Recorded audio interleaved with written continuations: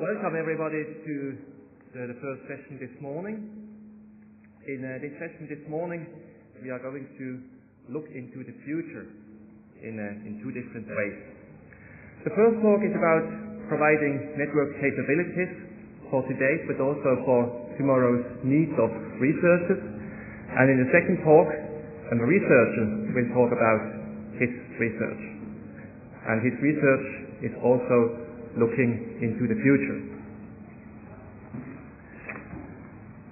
So I'm now welcoming Bill Johnson from ESNet, and he's a senior scientist and advisor to the U.S. Department of Energy's network, ESNet. He has a background in mathematics and physics. Bill was leading the effort to enable ESNet to cope with the massive data flows from CERN to ESNet, well, for storage, for processing, and for analysis. He will discuss how ESNet's approach to support the work of high-energy physicists to meet their needs today and in the future. Bill, the floor is yours.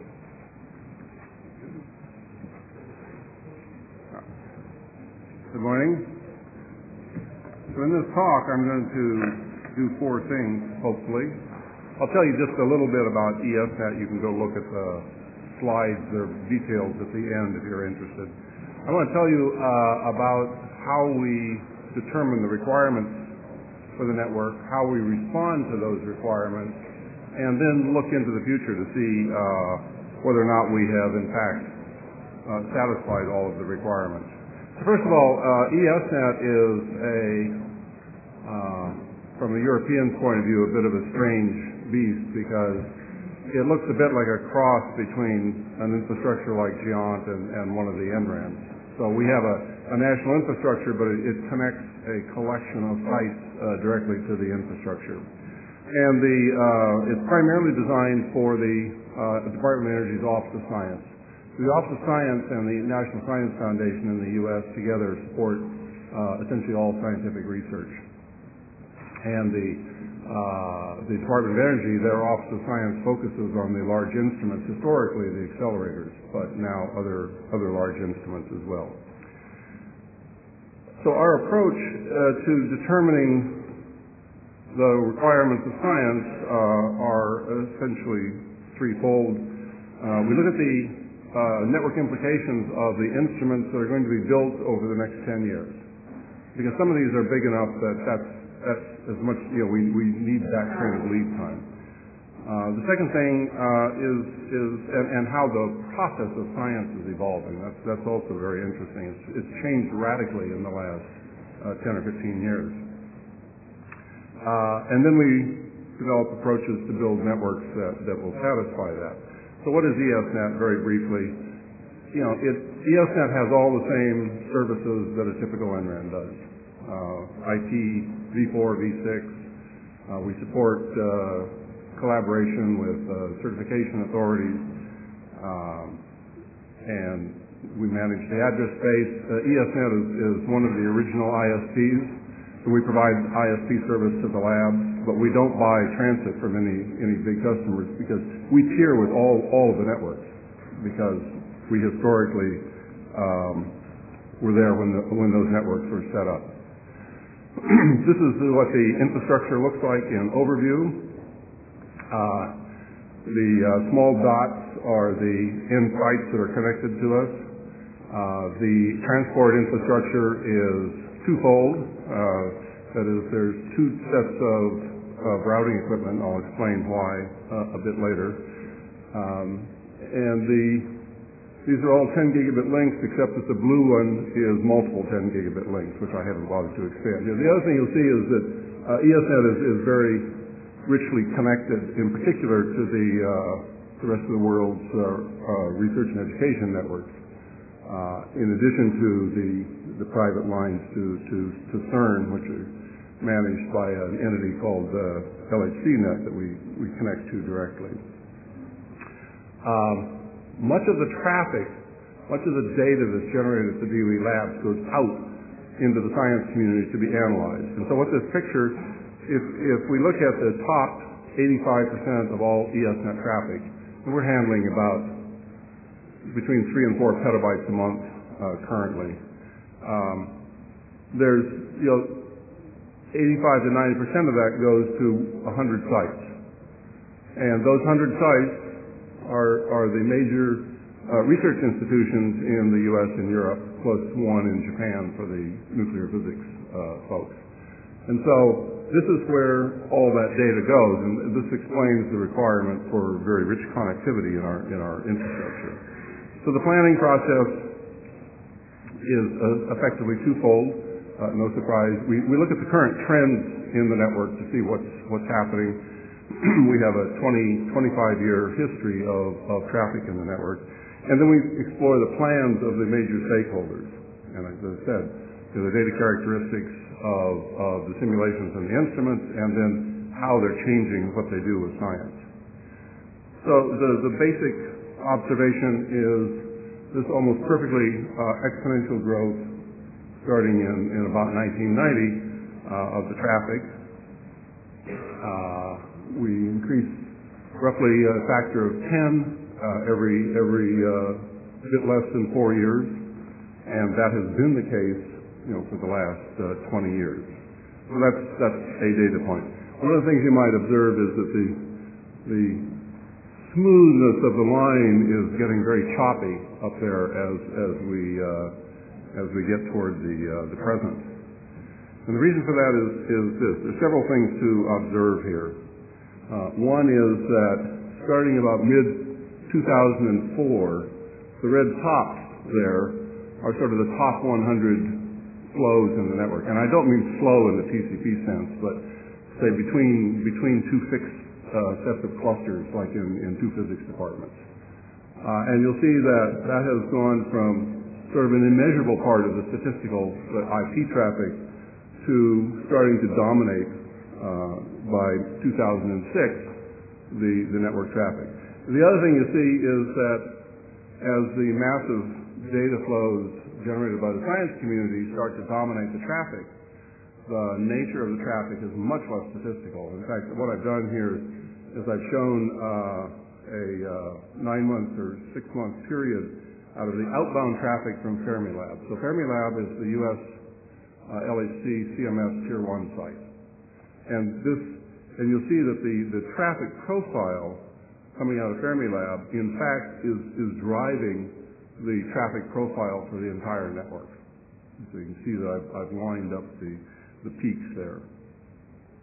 The other thing that we do is if we look at these flows in time and try and figure out what are the characteristics, what we're seeing, and this is hardly any surprise, is these large science instances, they generate very circuit-like flows. That is, there will be a fixed A point, a fixed Z point, and those flows will continue for days, weeks, months, very, very unlike traditional IP traffic.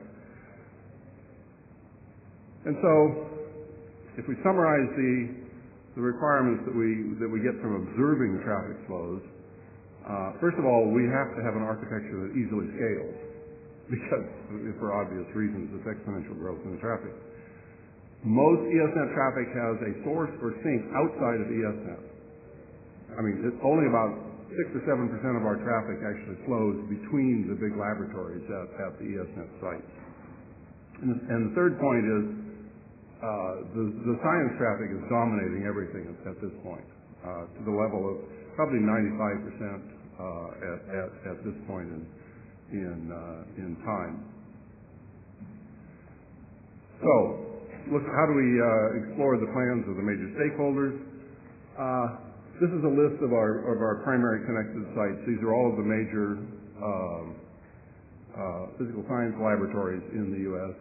And their programs are divided into these sort of 6 categories. It's primarily physical sciences plus genomics.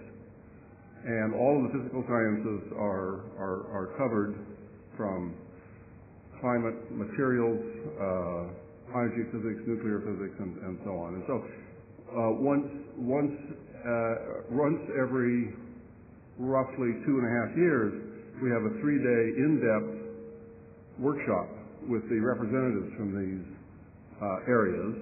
That means we're doing 2 or 3 of these workshops a year, in which we talk with them to find out what their future plans are, what kind of instruments they're bringing online, what kind of big supercomputer simulations they're working on, what's the time scale, how much data do these things generate, where are their collaborators that are going to analyze the data, and so on.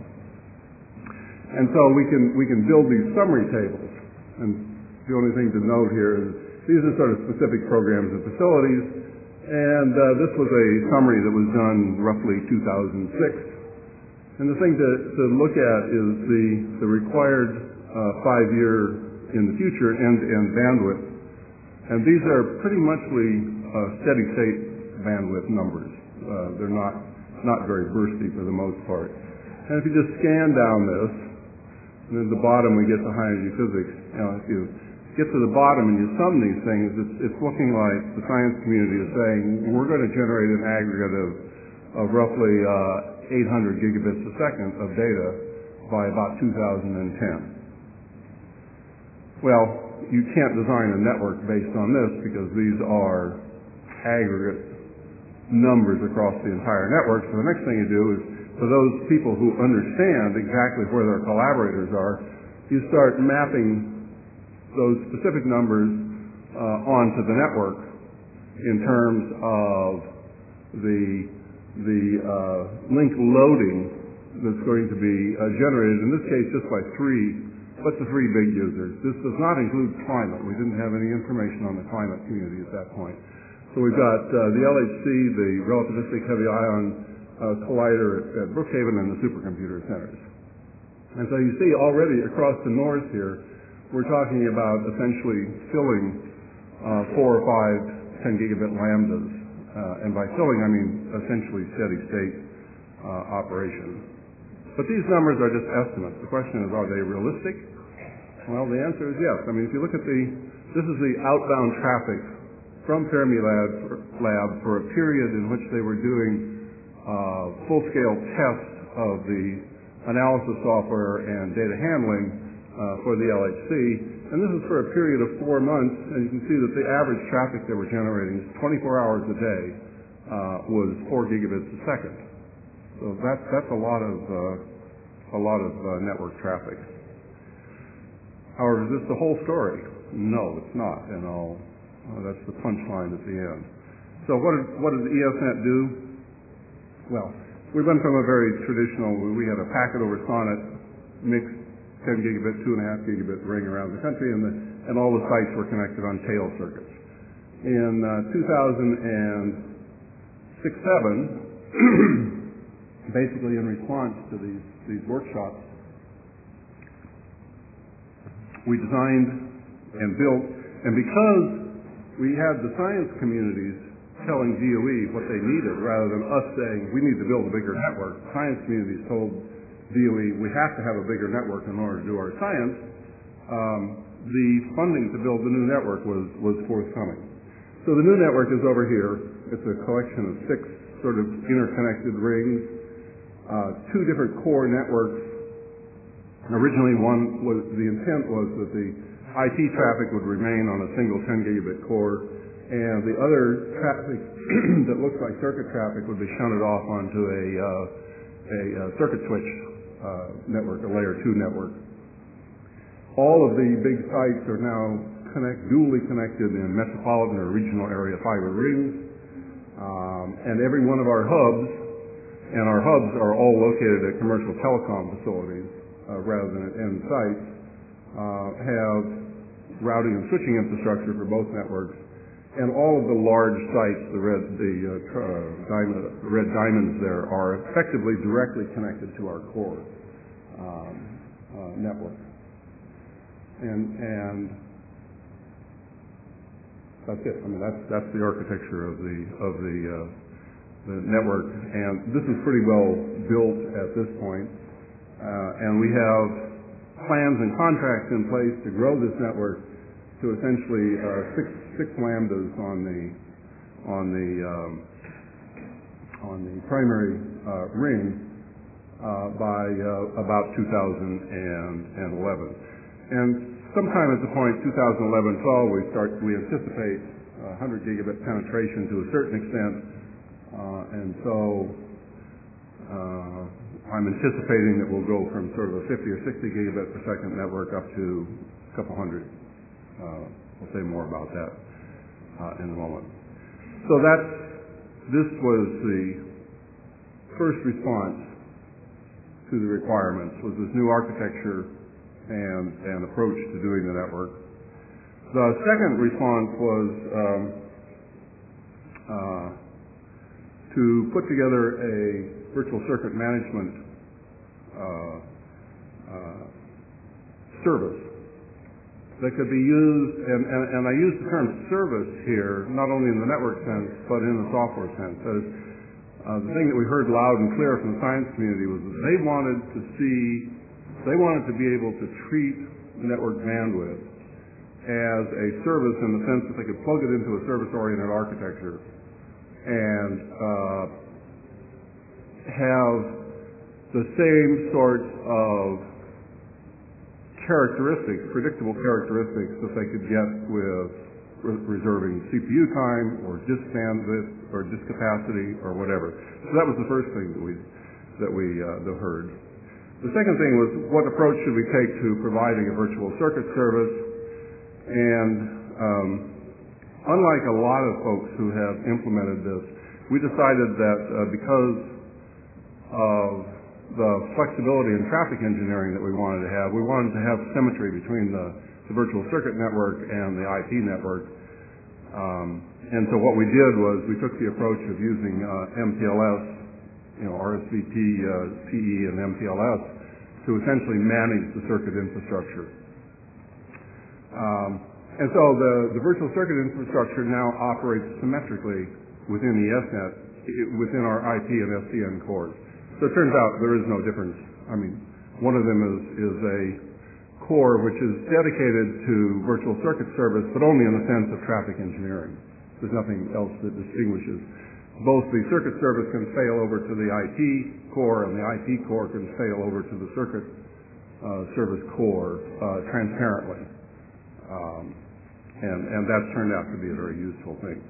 The services provided are guaranteed bandwidth with resiliency, which is to say that people can set up multiple paths with explicitly engineered paths that replicate some part of the infrastructure that they're worried about failing. They can't request, when they request a bandwidth allocation, they request a certain allocation, but they can set up multiple circuits, and so they can either use one circuit at full capacity and the other one as a backup, or in fact they can load balance across the two circuits, or across the multiple circuits. We've seen all of this done. And the reason it's done is both Fermi and Brookhaven have devices at their borders, software devices called Lambda Station and TerraPath, and they essentially aggregate flows and manage the internal flows, and that's the circuit interface, and then they manage the traffic across the circuit. Traffic isolation. MPLS provides for traffic isolation. If TCP is not a suitable transcontinental transport, you can use rate-based UDP protocols, and nobody cares because nobody else sees those packets in an interfering way. And then, of course, the ESNet engineers use this facility for doing internal traffic engineering in the network. The connections are secure in the sense that endpoints are authenticated in a strong way before they're set up, and as long as the routing control plane in the network maintains its integrity, it's not possible to get into or out of those circuits. In fact, to the extent that the problem we're wrestling with now is how do we monitor the circuits to know that in fact they're working, and at the moment we don't have a solution for that. Unfortunately, we have to wait for the sites, the end users, to tell us that the path is broken somewhere. That's one of the sort of the top of the list. And then, of course, you have to be useful, these things have to be cross-domain. And that leads to because essentially, as I point out, all of our traffic leaves ESNet. And to first order, it all transits sort of 5 networks from source to sink. And in almost every case, those networks are, the local network, ESNet, one of the big R&E transit networks, GEONT or Internet 2 or National Lambda Rail in the U.S. It goes into an NREN or a regional network in the U.S. and then to the end site. So unless you have a circuit that's set up end to end, this is not a very useful. This whole circuit idea is not very useful. And so a group essentially involving these people, that is ESNet, Dante, Internet 2, some of the NRENs, for reasons that aren't worth going into, Caltech is in there. They run US LHCnet. And an interdomain control protocol has been defined. That is a way for the circuit controllers in each of the domains to talk to each other in order to set up an end-to-end circuit. And that's actually working fairly well now. We still have holes, but we can set up circuits to a couple of different U.S. regionals and European universities. For those of you who like architecture, the whole architecture of OSCARS, which is the ESNet domain controller, is modularized in sort of a web services architecture. The core of it is reservation management, path computation. The path computation piece is actually being pulled out now, and the DICE folks are working on a certain level of standardization within path computation. The scheduling is very interesting because what you have to do to schedule is you have to take a look at the topology of your network, and the topology of the network has link loadings that correspond to the other reservations, and then you have to find a path through that topology which will provide for the requested service, and then you have to do that for as far into the future as the service is going to live, which is typically months. So you have to have a temporal topology database that represents the network not only today, but as far into the future as your longest reservation extends. So that's it's taken people a while to sort that all out, but in fact it does work nicely now. And then there's where to go? There's the IDC inter-domain controller mechanism. Each domain is essentially how much information about the domain is exported to the neighboring IDC is a policy issue. At the very least, of course, you have to export information about where the ingress and egress points that you can connect to in terms of services. There's a lot to be said about this, but I don't have time to go into it now. This is a production service in ESNet. One of the things we found out early on was that people had difficulty keeping track of what circuits they had set up and where they were going. And so Vangelis Chaniatakis, who is a young Greek fellow who in our engineering group, put together this tool. This tool is an automated map tool. They generate these maps once a day for each of the major sites, and then they're sent to the sites, and this shows all of the virtual circuits that have been set up for that site. And so they're illegible, so I've labeled them. It shows all the Tier 2 LHC virtual circuits between Fermi and Brookhaven and the U.S. universities, the OPN circuits. I say VLANs here because what the controller does is most of the very high bandwidth circuits are requested as a layer 2 circuit, and the VLAN tag is just negotiated, but that VLAN tag is always local. And so as we go across our infrastructure and set this up, the VLANs span no more than the ingress-egress ports on every one of these switches. So there's no problem of globally managing VLAN tags across our entire network. And this, of course, is something that's done fairly easily with MPLS. And we use the same infrastructure to manage all of our internal VLANs for the network configuration. This has been a great time saver. All right, so the third thing that we heard, and there's nothing surprising about this, was as these big applications demand a service, an integral part of what a service is an ability to get feedback on what the service is doing. And so there's been a group who've been putting together the various implementations of Personar and using Personar to provide for end-to-end monitoring of the circuits. And in fact, in the international community, the network operators are starting to use this sort of facility because it provides them with an end-to-end view. And so the way Personar works, provides end-to-end data, is that each network domain exports whatever measurements it wants, and these are becoming more and more comprehensive as the operators become comfortable with this idea. The measurements are exported, put into a standardized format, which is really how Personar started in the Global Grid Forum as a standard network object format. These are pushed into measurement archives, and then you can write applications. So one of the applications that has been written is this traceroute visualizer.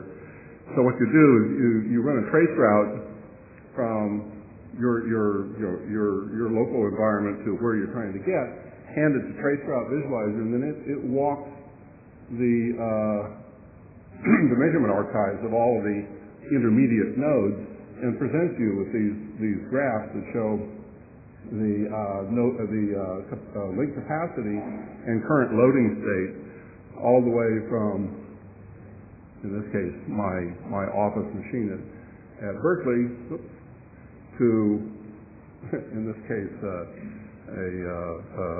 a web server in Italy. The things that are missing in the middle,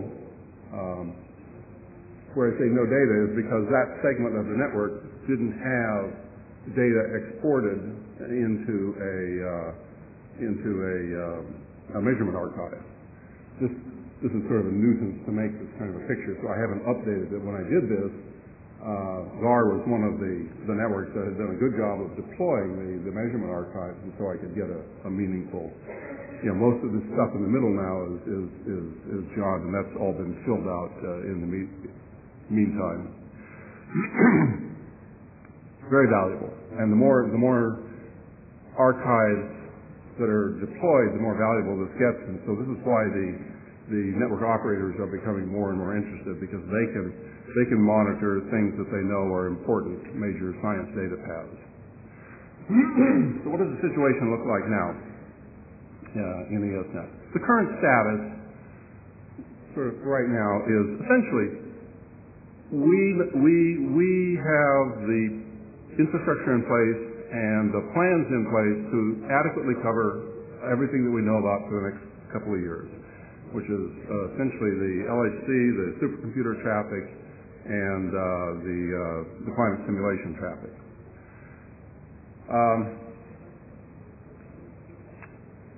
The new network was designed in roughly 2006, which is before we did a lot of these formal workshops. We had done some informal workshops.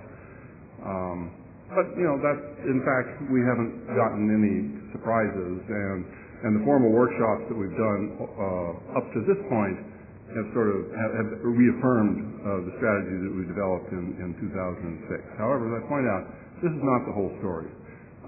There's increasing evidence that several of the big science communities have substantially underestimated the amount of traffic that they're going to be generating. And the perfect storm example of this was that in the U.S. there's the LHC, there's the Tier 0 at CERN, the Tier 1 data centers. They don't do analysis there. That's just a data pre-processing and archive center. The Tier 2 centers we knew about. These are the major universities where most of the data analysis is done. And then in the U.S., I don't think this is true of Europe, there was something called the Tier 3 centers. And these are intended to be the smaller universities that didn't meet the requirements of a Tier 2 data center. And 2 years ago, everybody dismissed these, said, you're not going to see any significant traffic. Plan for a gigabit per second at most to these centers, and you'll be covered. I will say that Harvey Newman, a colleague, attorney colleague at Caltech, told me that this is utter nonsense, and he was right. Half of the Tier 3 centers today have 10 gigabit connections into the major exchange points and are using them actively. Okay?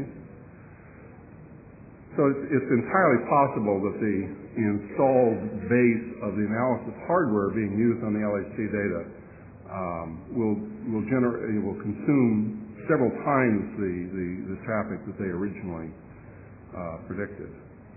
We've also gotten hints from the climate community that this is going to happen. So how do you predict the future, but not trying to just use our historical data as a projector?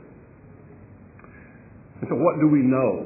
And what we know is we can look at, we know the traffic growth average, but we can also look at the history of the size of the data sets that various science disciplines generate. Because historically, these data set sizes have been a good predictor of the amount of network traffic that they generate. And so what I did was I went to 3 different communities where I happened to know people, and I asked, look, what historically has been your data set sizes, and where do you see those going? And the easy one was hydrogen physics, because I know the hydrogen physics community well. I talked to Harvey and to Richard Mont, physicist at SLAC, both of whom have been involved in accelerator physics since the 70s. And I said, tell me what each major experiment has generated in terms of data set size. So then I just do a log linear plot of time versus. These are different quantities. I've just normalized them. So there's no significance to the scale there, other than the fact that it's exponential.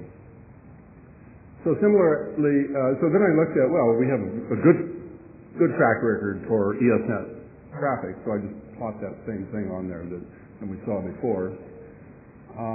And then I went to the climate community and asked our colleagues, we have a significant climate group at Berkeley and another one at Livermore, I know both of them, said, look, what's going to happen with the climate data, and this is driven by something called the IPCC, this international simulation community that generates a report every 5 or 7 years.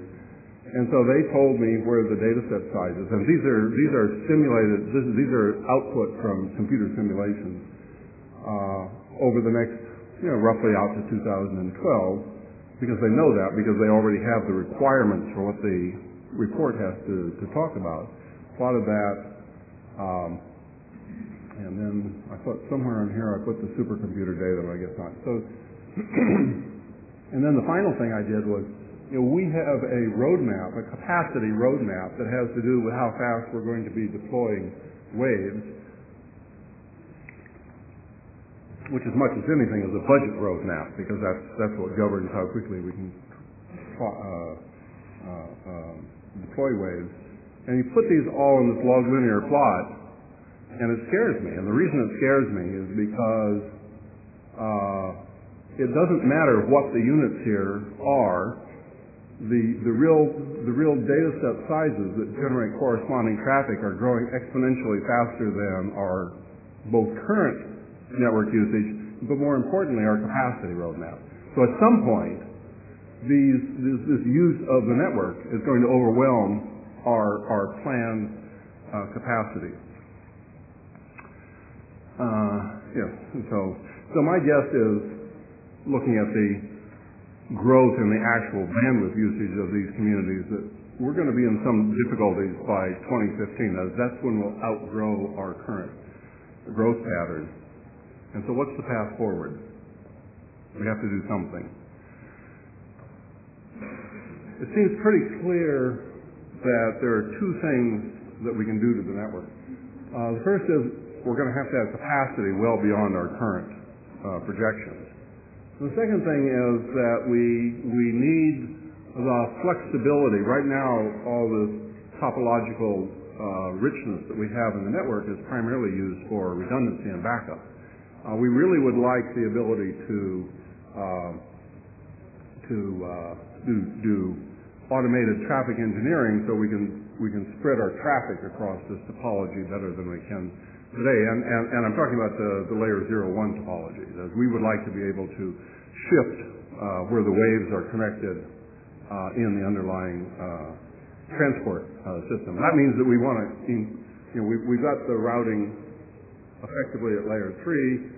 We do it at layer 2.5 for setting up the circuits. We want to push this down and incorporate dynamic routing into layer 1 as well, because then we can better make use of the available light paths across the network. And so that's what I've just said. And so we're in the process right now of putting together a test bed.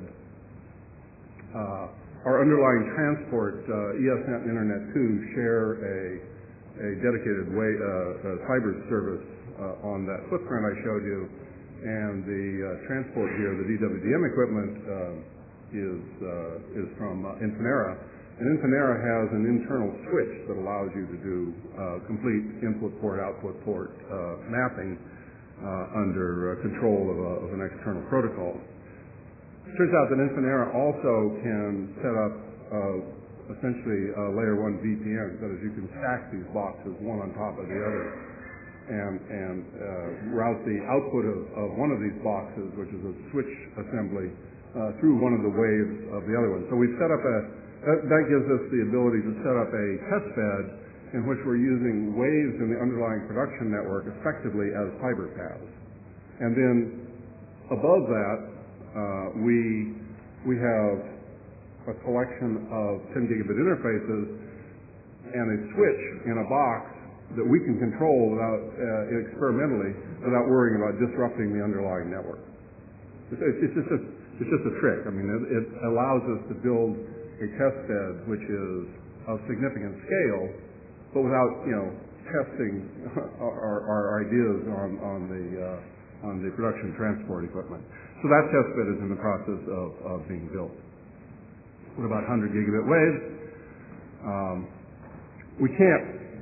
The reason I say I think that we're going to have difficulties by 2015 is we can't acquire enough 10 gigabit waves, either financially or in terms of the transport that we're currently using to meet the capacity. So we're going to have to go to 100 gigabit waves. And quite amazingly,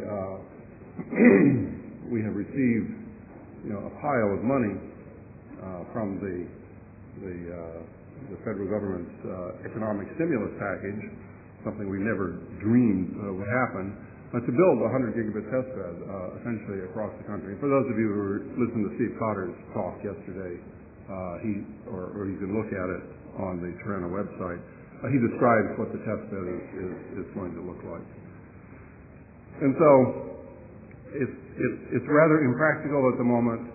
The interfaces tend to cost not much different than 10 times what a 10 gigabit interface costs.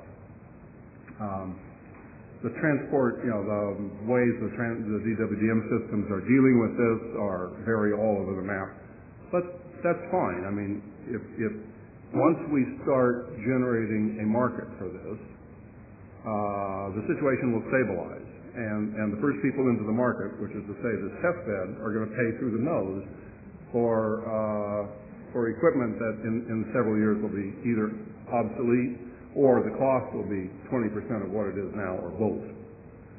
And so that's fine. I mean, the whole point of the rationale for DOE using some of this money the stimulus money was in fact to drive this market toward the next generation of transport system. So, in conclusion, the U.S. and the European networks and the regionals, I think we're in reasonably good shape for the next 2 to 3 years in terms of meeting the science capacity requirements. The current infrastructure cannot be scaled linearly, I believe, to meet the requirements say in 2015. And so we're going to have to come up with probably a multiplicity of new approaches involving dynamic management of the waves onto the fibers, the 100 gig transport. One of the things that we want to do is to take the virtual circuit management system and make it completely dynamic, which is to say that we can take a circuit which is currently loaded in use and move it from one place in the transport infrastructure to another place, transparently to the end user. It's also the case that not all of the science community is going to be making immediate use of the circuit services. They're still going to be generating large IP flows. So the other thing we want to be able to do is to identify these flows and move them automatically off of the IP network onto the virtual circuit network. And now that, and we finally have the hardware in hand that makes that possible, and that's most of our network equipment is Junipers of one sort or another. Well, they now have these processor modules that will do packet inspection at line rate. So we can use these to generate statistics and then change the routing on a per flow basis by using this processor module to identify what's going on. For those of you who have a long memory, when Tom Lyon set up the Epsilon network system, he was using tagged IP flows within an ATM network in exactly the same way. And in fact, it was his work in that network that led to MPLS as a service. He was the one that implemented the early ideas. And then, of course, beyond 2015 to 2017, my crystal ball gets foggy. I don't know what we're going to see. It could be that what we see is the next generation of fiber. We could see large-scale deployments of these so-called vacuum core fibers, which might result in the dispersion going down to the point where the wave counts on the transport equipment will go up exponentially, from a few hundred to a few thousand or even a few tens of thousands. This is just a wild guess, but that's one possible path 10 years forward from now. But I think it will rely on new fiber being installed, which in the U.S., of course, is no trivial issue. I left out the map. Actually, I'm going to show it. So ESNet operates, we have an engineering staff of 7, operations staff of 8, roughly 8 people, deployment staff of 5 or 6. And we design, build, and operate this whole network. Well, the challenge is in no small part geographic. If you put San Francisco at the northern tip of Norway, then Boston sits roughly in downtown Cairo. So that's the geographic extent of the network. And so that's a challenge for a small group of people to operate. That's a picture I like to put up when I'm talking to European audiences. I'm done.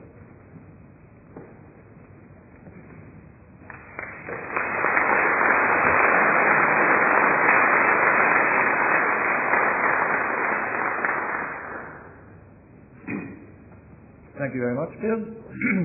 There's time for 1 or 2 questions.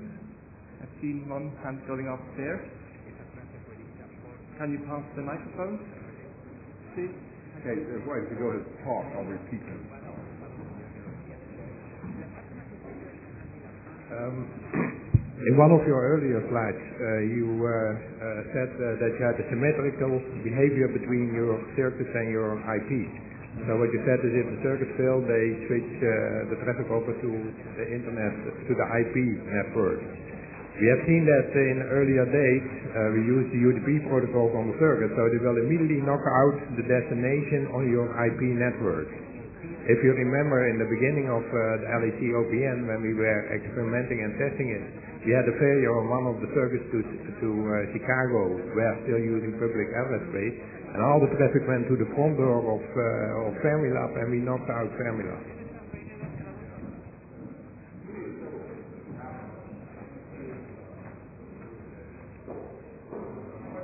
By one of your talks to say, push down the flows to the appropriate level so you can reduce the cost of the equipment. And that was, in fact, our idea. But the equipment has changed so much that that's not quite as valid an argument anymore. And we've never expected to have a full IP routing infrastructure in the virtual circuit network. But in point of fact, that's exactly what we have, because the cost is not significantly greater than just switches. I'm not quite sure I caught the question about Fermilab. The other thing that we've seen is that Fermilab and Brookhaven, Fermilab, even at this point in time, has almost 100 gigabits from the lab to the two major exchange points in Chicago. Now, that's pointless from our backbone point of view, because we only have 30 or 40 gigabits in the backbone, but we fan out that traffic at Starlight into all the all the peering points for the tier 2s, the LHC paths, and so on. So I'm not. Okay, sorry. On circuits, you typically use UDP protocols, and they don't care about the receiving end. So if you switch over circuit traffic to the IP network, you knock out the destination. So the question was, how can we use impolite protocols in the IP network? And the answer is that impolite protocols, that is UDP-based protocols, are only an issue in a TCP network if there's congestion, because you don't want them. You want to be able to do fair queuing and dropping and so on. And the UDP protocols don't adhere to that. By using the way we provide bandwidth guarantees in the circuit infrastructure is when you request a reservation, you request a fixed amount of bandwidth. And we only allow bandwidth requests up to the capacity of the network. And we have a certain fraction of our IP network that we've allocated that is comfortably above the headroom. And then we rate limit on the ingress point. And so a reservation for 100 megabits or 500 megabits is only allowed 500 megabits. That's not quite true. It's not a hard, there's a certain amount of bursting that's allowed. And so that can go into the IP network in a non-interfering way, even if it's UDP traffic. Okay, let's thank Phil again.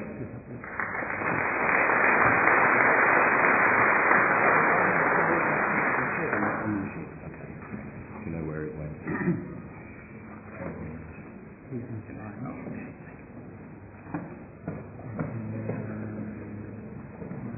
What have we said? That's the presentation of it.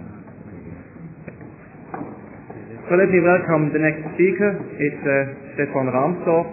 He's with the Potsdam Institute for Climate Impact Research, and he works there as an oceanographer.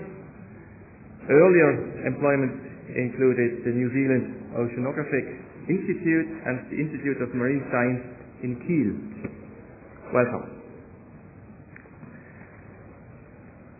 So, and he's also a lead author of the well-known fourth assessment of the IPCC, the Intergovernmental Panel on Climate Change.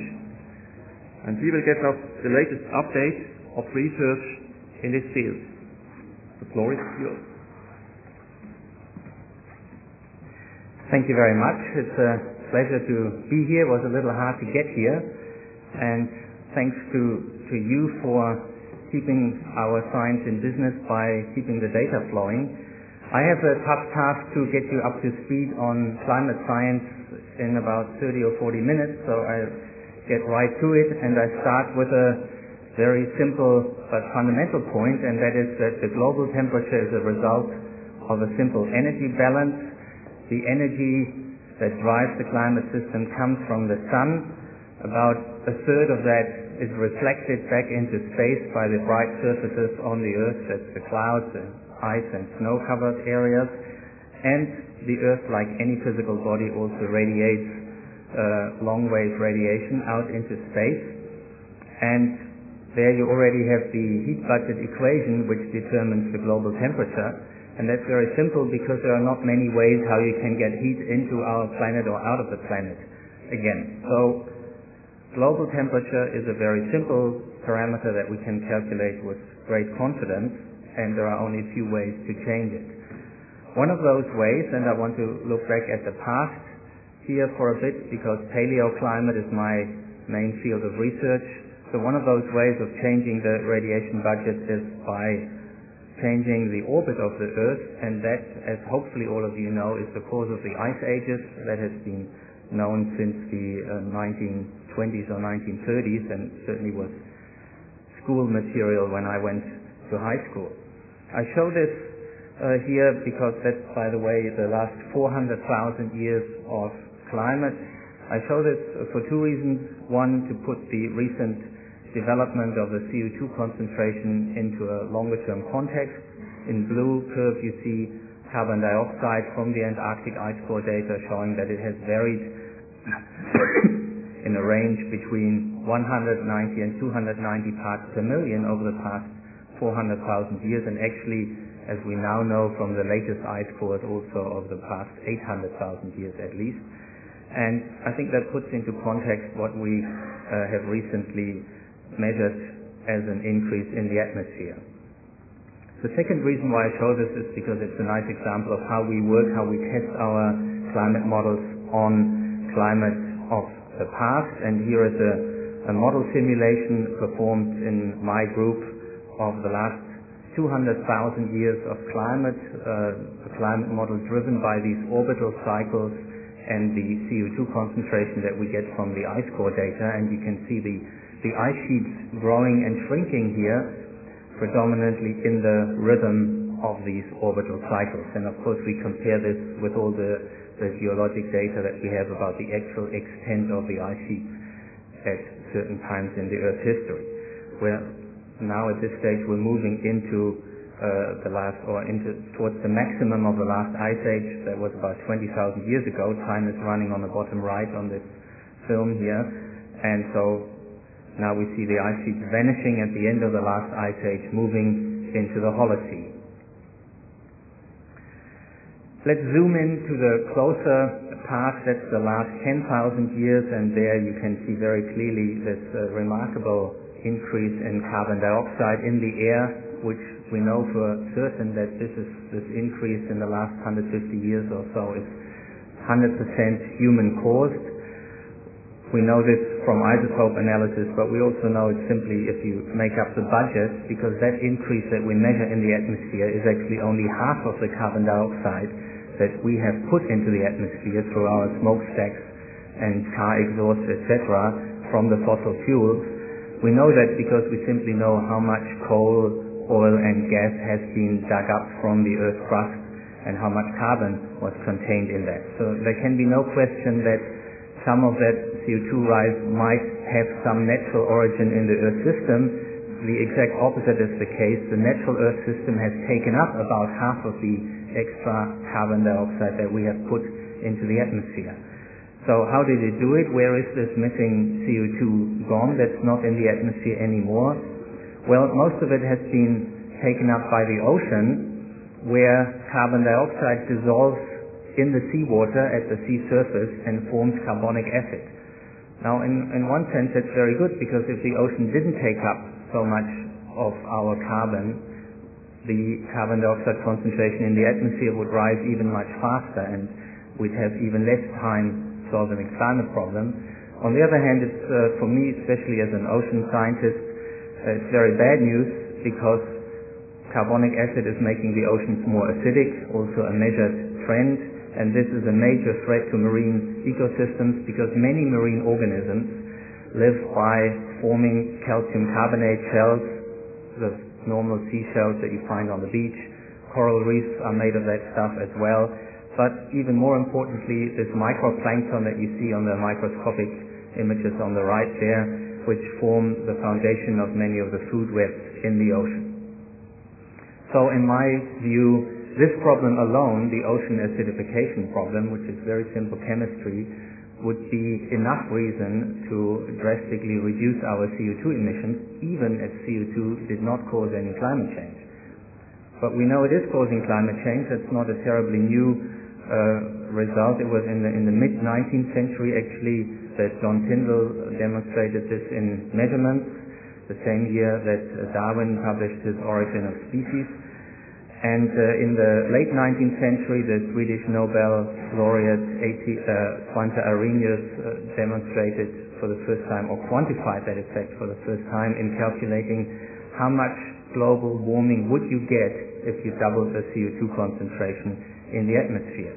He got a value of 4 to 6 degrees global warming. That number is called the climate sensitivity, now perhaps the most important parameter of the climate system, because it tells us how much warming do you get for a given increase in CO2, so how sensitive is the climate system to carbon dioxide.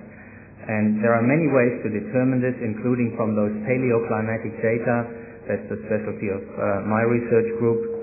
But all these different estimations always come back to the same basic result, namely that climate sensitivity to a CO2 doubling is about 3 degrees, with the remaining uncertainty of about plus minus 1 degree. Now, if that's the case, you can easily calculate how much warming we should have caused until today, and from the change in the atmospheric composition that we have caused until today, and that warming is between 0.7 and 0.9 degrees centigrade. So that's basically the forecast of physics, how much warming we should have caused.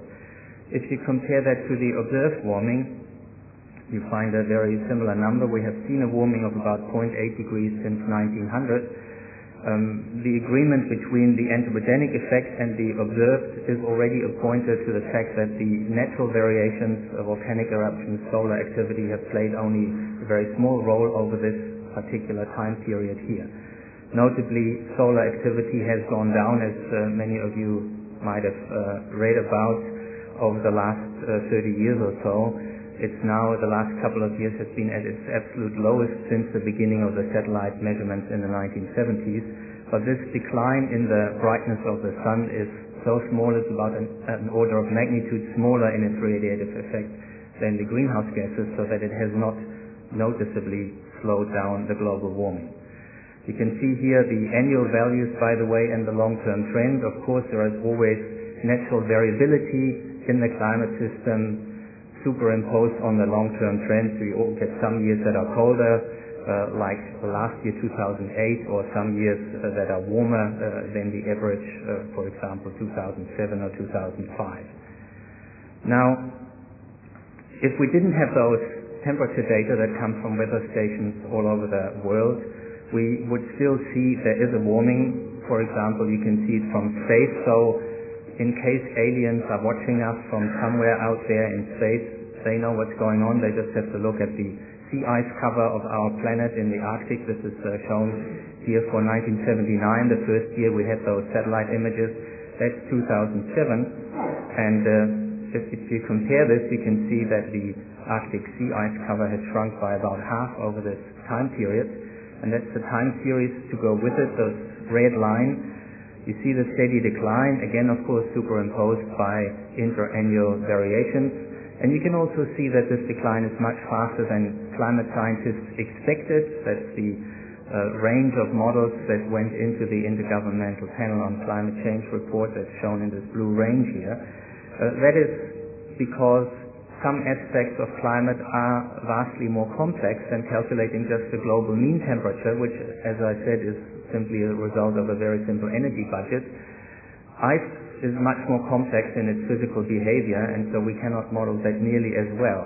And often us climate scientists are accused in the media that we are overly pessimistic, but unfortunately it turns out that in many cases the actual observed trends are overtaking our projections, so we have been too optimistic still. Here is the latest reconstruction for global temperatures over the past millennium, and I mostly show this to put this into context of what we expect for the future. So the blue line here in this graph is the same one as that previous one here. You can see how those natural variations over the past millennium are dwarfed by the expected warming, which will unfold over the next 100 years. The magnitude of which, of course, is dependent mostly on how much we will emit in terms of greenhouse gases. That's why there are different scenarios for low emissions, high emissions. As natural scientists, we don't try to predict the emissions of humanity. We just try to predict the effect given there would be a certain amount of emissions. And the uncertainty that we still have in making a temperature calculation, if we know what the emissions are, is shown by these uncertainty bands in each color around each of these emission scenarios. So we will end up for low emissions somewhere between 2 and 3 degrees global warming. For high emissions could be 4 to 7 degrees, and 4 to 7 degrees centigrade, that's about the difference between the maximum of the last ice age and today. Now those were the global mean temperatures. That's rather deceptive in a way because there are big regional variations, and this shows the highest resolution global climate simulation that we have from Japanese colleagues run on the Earth simulator, which for years was the fastest supercomputer on Earth. The year is running at the bottom left there. Up to the year 2000 you don't see very much but natural variability, but now you see the orange colors start to dominate, so the global trend is getting quite visible everywhere. You can also see some hotspots like the Arctic or the Himalaya. That is due to the ice albedo defect. Because of snow and ice areas shrinking, you get an amplified warming there because less sunlight is reflected back into space in these areas than it was before. You can also clearly see the difference between land and ocean areas. The air above the oceans remains much cooler, both because of the heat storage effect and because of the evaporation, which takes up a lot of the extra radiation that's coming in.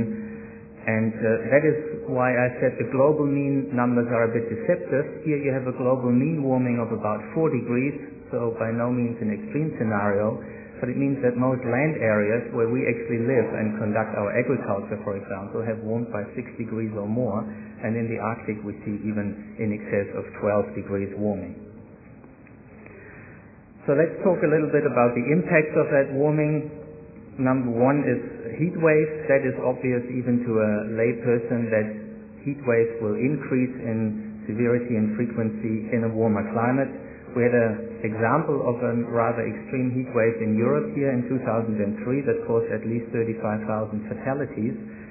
And of course, any individual extreme event cannot be put down to a long-term trend. That is just like if you have a loaded dice and that you rolls twice as many sixes as a usual dice. If you throw 1 6, you simply cannot answer whether that particular one was caused by the dice being loaded. That's simply an ill-posed question.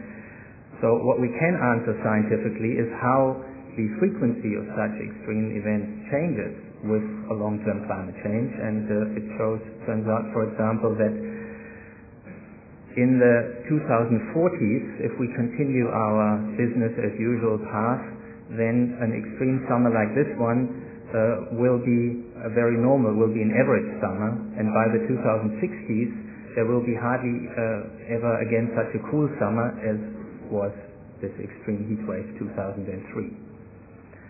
Another aspect is the changes to the water cycle, precipitation changes.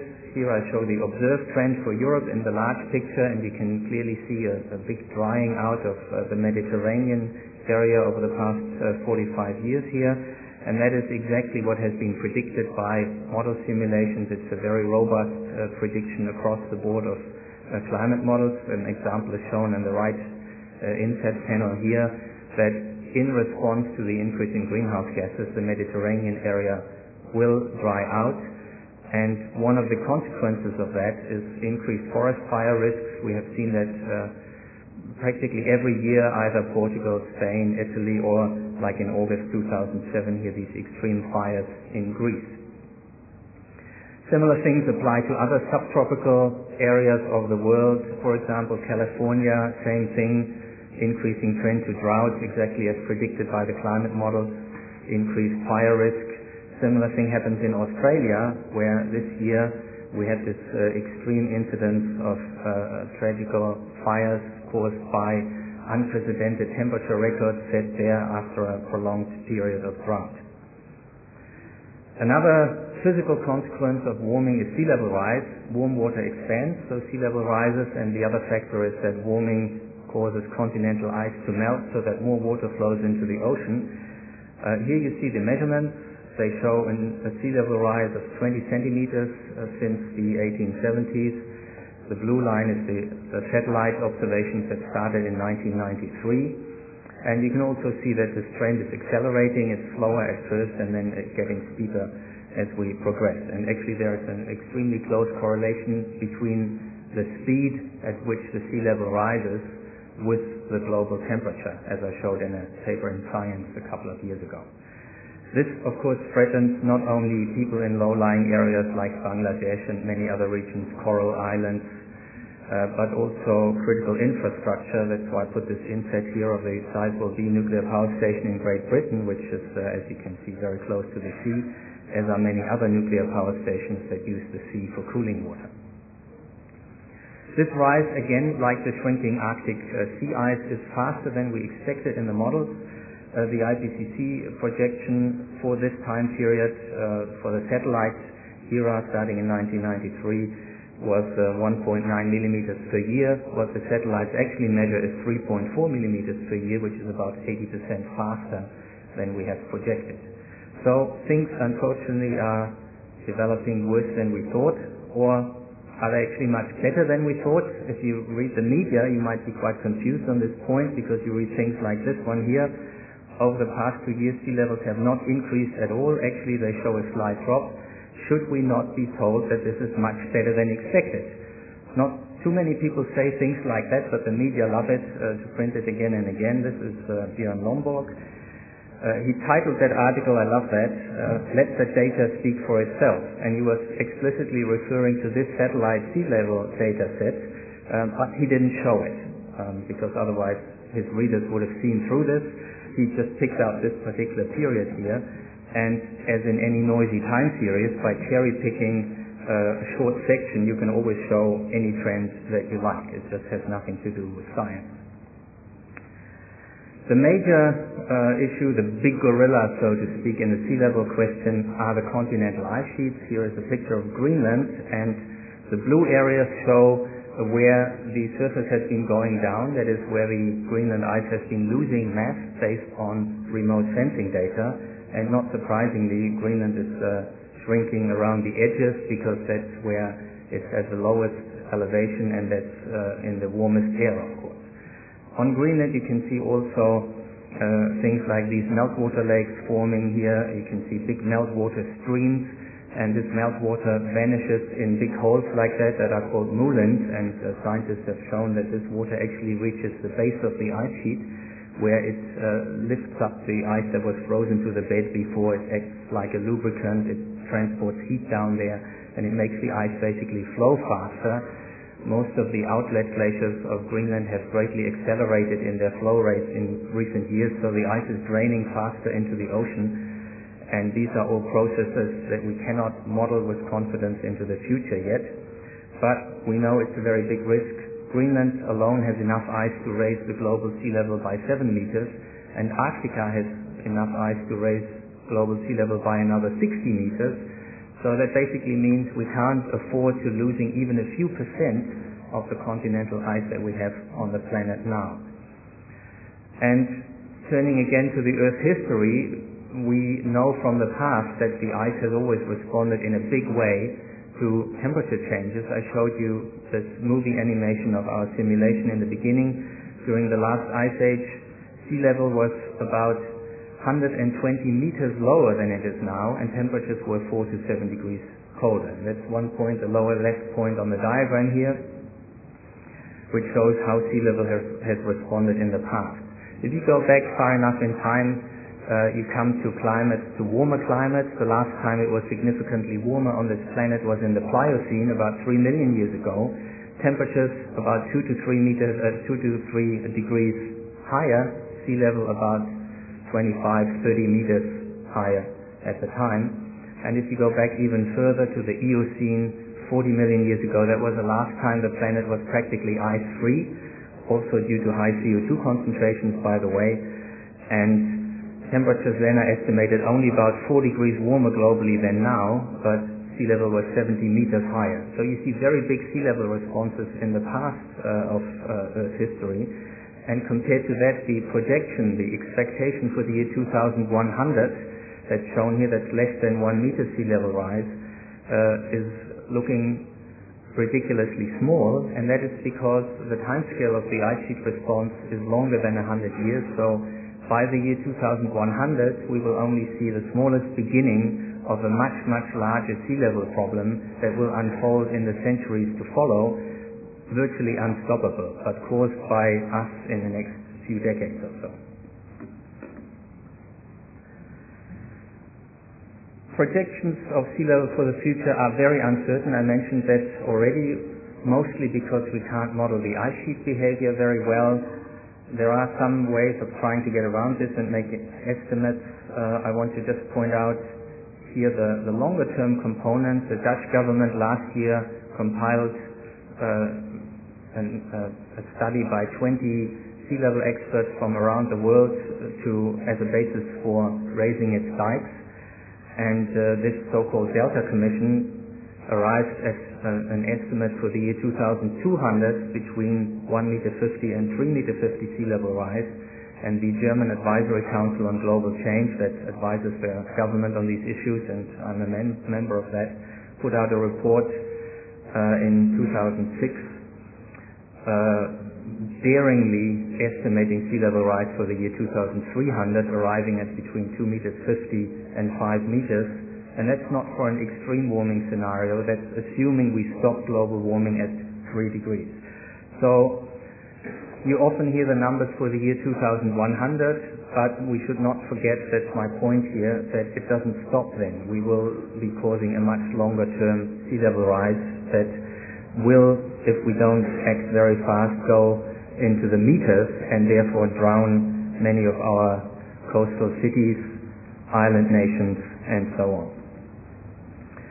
The final risk that I want to discuss is the tropical cyclones. This just shows their climatology, where they occur, and we have seen some rather extreme events. I don't even mention the extreme Atlantic season that brought us Hurricane Katrina, but even since then, more records have been set. We had the first super typhoon in the Persian Gulf, category 5, strongest category tropical storm hit Bangladesh in 2007, and in 2008 we had major fatalities in Burma, and the island of Haiti was struck by 4 hurricanes within a month.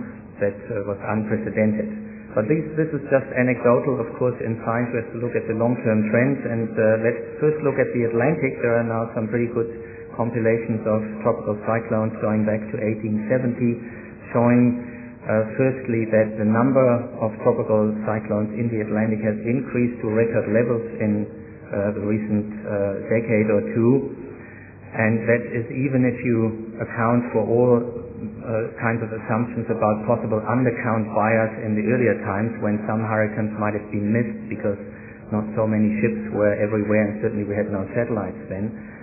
Even then that remains true. And what is also remarkable is how closely this follows sea surface temperatures. That's one of those curves in here, the blue one, which is very tightly correlated in the Atlantic with the number of tropical cyclones. So that's why many scientists fear that with further warming, the number and intensity of tropical storms will increase further. The global picture is slightly more difficult to assess, because we don't have such good data outside the Atlantic basin, but we can look at the satellite era that started in 1980, and a recent study in Nature has shown that the intensity of the strongest storms has been increasing significantly over this period since the beginning of the satellite observations. And 1 degree warming roughly corresponds to a 30% increase in the number of the strongest tropical storms of category 4 and 5. So, apart from these extreme events and risks that I discussed, we also have some very uncertain major system risks that are discussed in the scientific community as tipping points or tipping elements. A review paper on that was published last year, one of the most cited climate papers of last year, and it looks at the risk of qualitative and irreversible or abrupt changes in the system, like a sudden switch in ocean currents, a dieback of the Amazon forest due to drought, changes in the Indian monsoon system, which could become chaotic, and so on. These are very hard to assess, but we have to mention them because if they were to occur, they are real big things that are like rocks under the water surface. We don't know where they are, how close we are, but we are moving our Earth into uncharted water with this warming, and there are some big hidden risks there that we simply cannot predict at this stage, but we know this risk exists and is not negligible. So a final point here is that global warming is largely irreversible. This is a study in the Proceedings of the National Academy of Sciences that appeared this year that demonstrates this quite nicely. Here some very extreme illustrative assumptions were made about our CO2 emissions. Namely, these authors simply assumed we follow a business as usual path, and then one day we decide from one day to the next to cut our emissions to zero. So no more CO2 or other greenhouse gas emissions. So what then happens to the CO2 concentration in the atmosphere is shown in the upper panel. You can see various curves corresponding to various points where the emissions are cut to zero. At that point where we cut the emissions, CO2 stops rising and starts falling. That's obvious, but it doesn't fall back to its pre-industrial level. Rather, even after 1,000 years, a substantial increase remains because of the long lifetime of CO2 in the atmosphere. And if you look at the temperature response of the planet to this, you see that at the time where we cut the emissions to zero, the warming stops, but temperatures don't go down very much either. So they remain elevated for at least 1,000 years. So the message here is we can stop global warming, but we cannot reverse it once we have caused it. So there's no way back one day if we decide it's gotten too hot. We can't go back. We can only act proactively according to the precautionary principle if we want to avoid a dangerous interference with the climate system. Now, what should we do?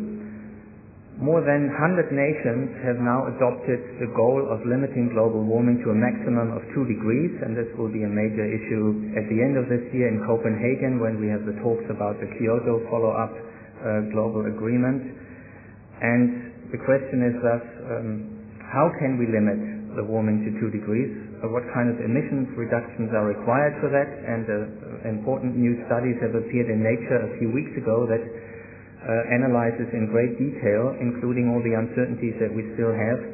And the simple bottom line is that it doesn't depend very much on emissions in any particular year. What really counts is the total, the integral of our emissions over the next decade. So we can say that if we want to stay below 2-degree global warming with a good probability, say 75% probability, then we can still emit 700 gigatons of CO2 until the year 2050. That's the budget that we have available. At the current rate, we will have used this budget within 20 years.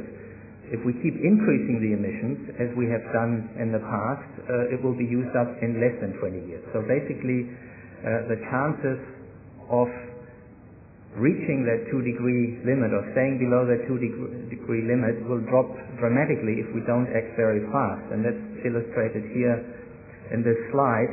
If we decided to reduce the global emissions now in 2010 and then reduce them linearly, that's this black line here, then we stay within this budget and have a good chance to stay below 2 degrees global warming. But if we wait for 5 years, we'll have to reduce much faster, namely about 3.6% per year. And if we wait 10 years, we have to reduce by about 6% per year. And that becomes quite unfeasible. That is like one Kyoto Protocol implemented every year. Economists say that 6% reduction per year is almost impossible. So emissions have to peak very, very soon if we want to have a chance to stay below that 2 degrees warming. And as you can see also, if we wait for too long before we reach this turning point, we have to go to negative emissions by 2050, and that's also quite unrealistic that this could be achieved. Although theoretically it's possible, I don't think I will live to see a planet with global negative CO2 emissions. Also, what you can see, if we had started in 1992, when at the Rio Earth Summit the Framework Convention on Climate Change was passed, if we had started to act actually then, when the global community decided it was actually necessary to do so, we could have reduced emissions at a very leisurely pace of less than 0.5% a year to still stay below those 2 degrees. So the window of opportunity is falling shut on us right now, and that's the urgency for the Copenhagen talks. Now the final slide I want to show is that we can actually solve this problem. I could go through all the solutions in different sectors, transport, heating. I want to just concentrate on the electricity supply. There are detailed studies that show we can supply Europe 100% from renewable electricity at current electricity prices. What we need to do is use the best areas for the different kinds of renewables and connect them all together in a network. That's the critical infrastructure we need, the so-called European supergrid, because that allows us to tide over lulls in wind speed, etc.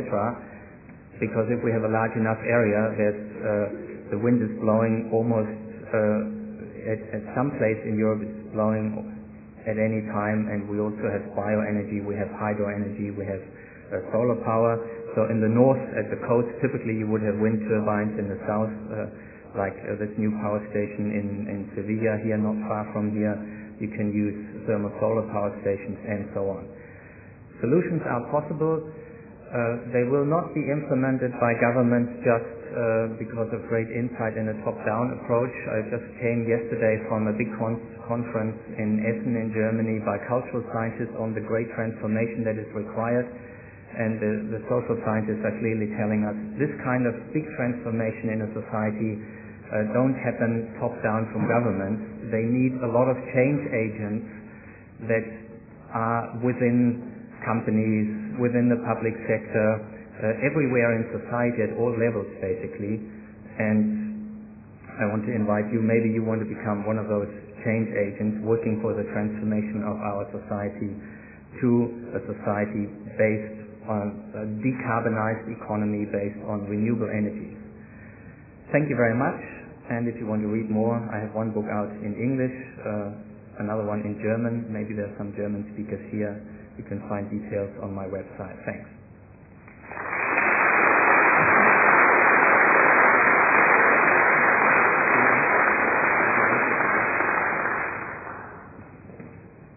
Thanks very much for this very inspiring talk, and we are now taking questions.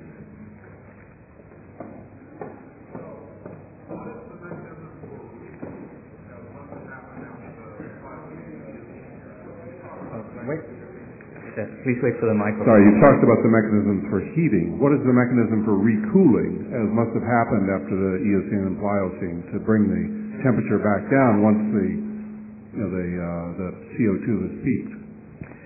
That's right. The long-term cooling trend that we have seen over the last 100 million years is due to a steady decline in the CO2 concentration in the atmosphere over that very long time scale, which is due to the natural CO2 cycle, which is related to the continental drift. Basically, the CO2 source is volcanic activity, and the sink is the erosion of rock, which then binds the CO2 from the atmosphere and transports it into the ocean with the rivers, into the ocean sediment. So over time scales of tens of millions of years, we have a very slow operating but very big carbon cycle, which has caused big climate changes over the last hundreds of millions of years, including that very long-term cooling trend over the past 100 million years that got us into those ice ages starting about 3 million years ago.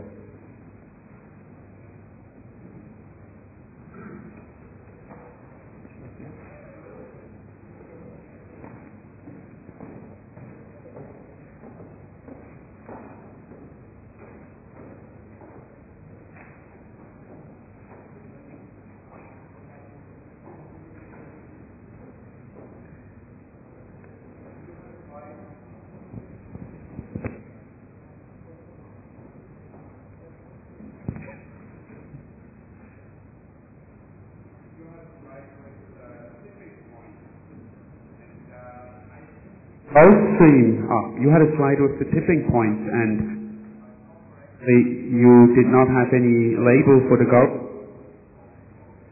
I think I got your question. You're talking about the Gulf Stream. I did have that. It was called North Atlantic Deepwater Formation. That was a slightly more technical term for what is popular known as the risk of a Gulf Stream collapse. That actually has been one of the main focuses of my research over the past 20 years.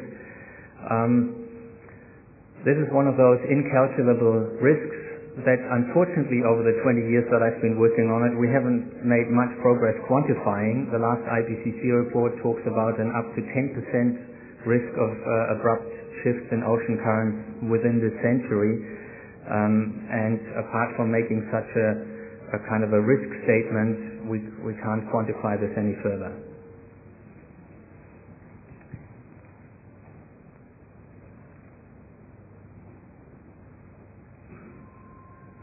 More questions? Oh, yeah.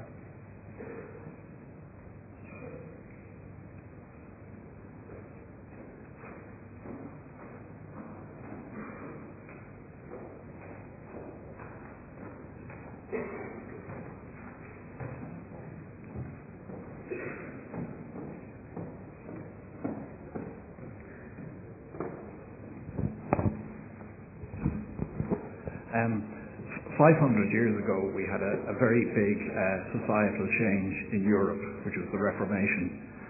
Is that the order of magnitude that you think is needed for society now?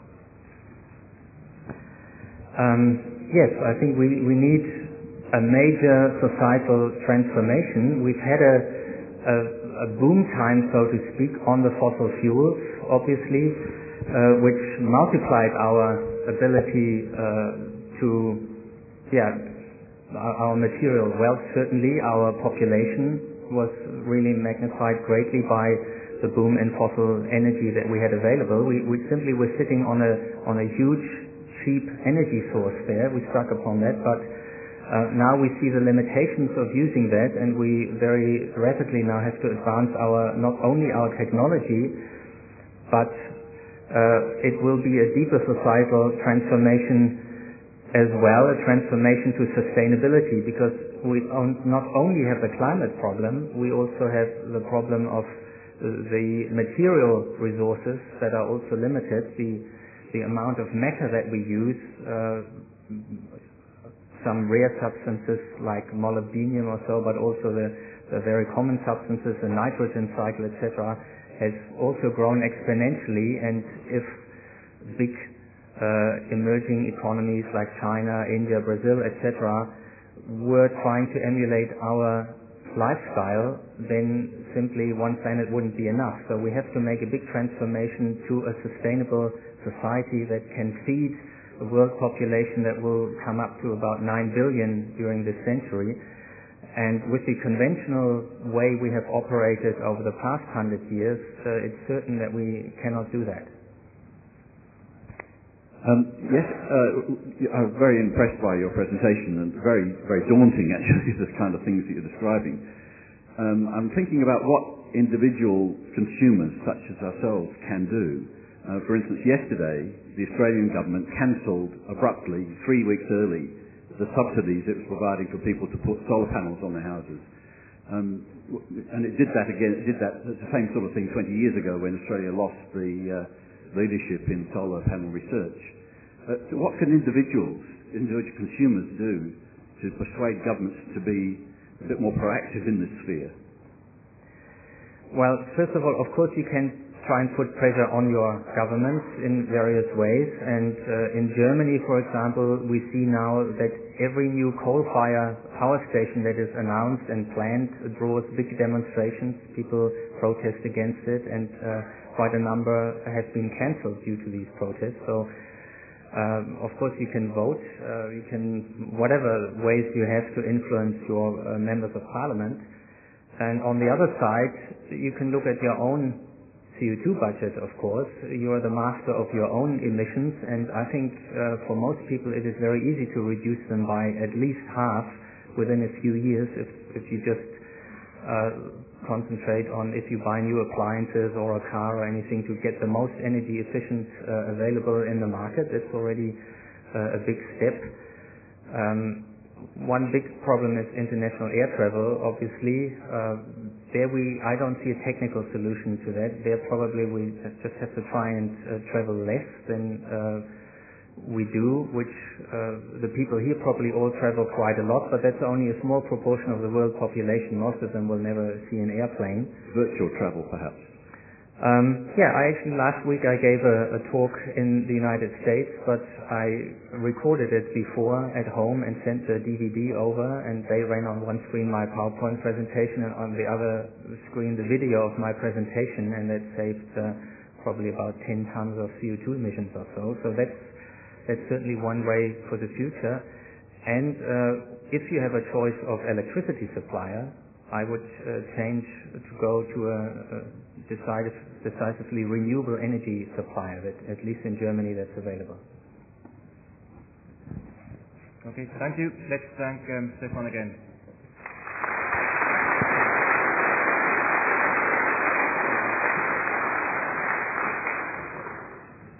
Okay, now we know the motto is mastering our own CO2 emissions. And before we leave for the coffee break, I have a couple of announcements. One of them is you don't want to miss the bus for tonight's gala dinner, and you've got in your conference bag a sheet with details where the buses will start from, and this is in front of the hotel Malaga Palacio. 8. Okay. At 8 p.m. Now there will be demonstrations during the lunch break at the exhibition area, and I would like to mention them explicitly at 1:30. It's a vertical teleconference with DVTS, which you can follow there, and 2:45, it's CNET, the Common Network Information System, which will be shown. The post-exhibition at the exhibition area, I would like to draw your attention to that one, and the speakers will know the ones responsible for the poses will be available during the afternoon coffee break today. Feedback. We need your feedback on the sessions, and maybe it's a very good idea to do that right now when the memory is still fresh, so you can do that online, and we welcome your feedback very much. There is one room change. Session 7D is moved to the plenary room, so to this one, and if you want to attend that one, then please note this change of room. So coffee next. Thank you.